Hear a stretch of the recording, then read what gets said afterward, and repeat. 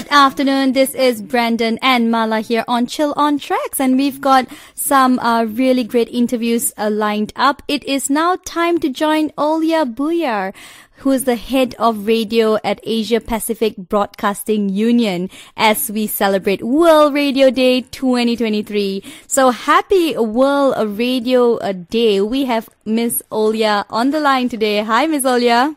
Hello. Yes. Happy World Radio Day to you as well. Okay, all right. Thank you so much. Yep. Since we are on air for the first time together, could you share a bit more about yourself to the listeners as well?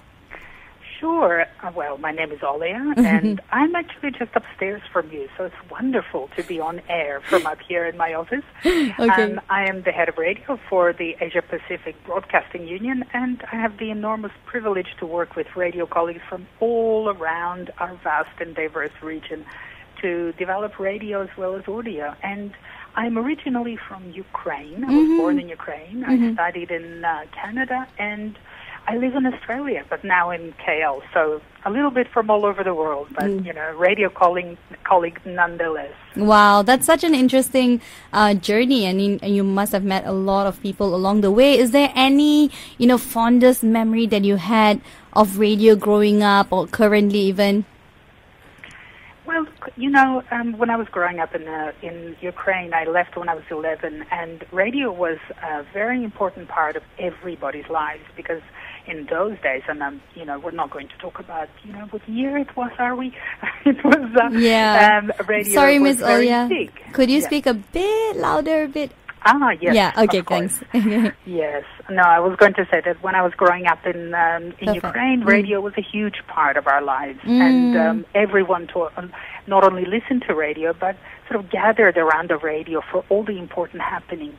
And same thing in Canada. And look, now I love listening to podcasts. So wherever I go, I've always got some podcast playing in my ears, so I can't get away from it. Yeah, I think it's something that's like our natural habit. If we're always prone to listening to radio, and then we naturally move on to anything that we have on audio, right? What made you decide to pursue a career in radio in the first place, though, Miss Olya?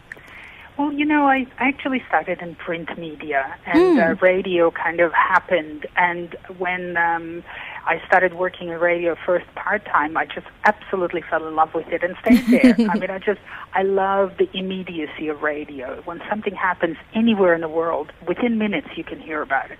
Yeah. I also love the fact that it's so intimate. It's like, your favorite companion that you can take anywhere with you when you're at home, getting ready for work, on the way to work, relaxing with your favorite DJ. It just goes with you everywhere. So that's what I love about it. Yeah, that's so great. I think for many of us, we definitely can relate to that. And, it's so exciting to celebrate World Radio Day. And, this year it's themed as Radio and Peace. What are your thoughts, though, and how it will affect you in that sense? Radio and peace is such a big subject, right? Like, I can just understand why people get so overwhelmed with it. But as broadcasters, we really can't ignore all the conflicts and suffering in the world, nor can we paint a rosy picture to hide it from our listeners. But what we can do is tell our listeners honestly what's happening and help them understand. And I think by understanding, they're better equipped to deal with the sadness and the hurt that inevitably comes from tragedies. And radio has always been able to do this because it's such an intimate medium, and people know their favorite DJ so well, and they trust them. So radio works really well to open listeners' minds and help them find peace in troubled times. Yeah, for sure. And I think it's a complete different way of conveying that message in particular, right? And, for someone who's been in this industry for a long time, what are your hopes for radio in the future, in the coming future?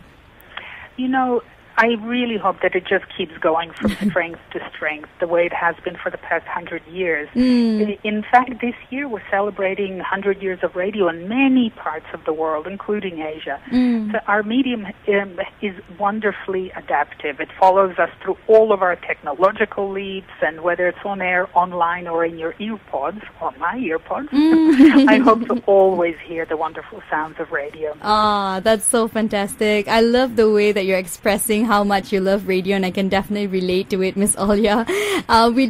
We are short of time currently right now. Is there anything else that you would like to say to our listeners here at Traxx FM? Yes, I just wanted to say Happy World Radio Day, everyone. Enjoy your radio. Oh, okay, that's fantastic.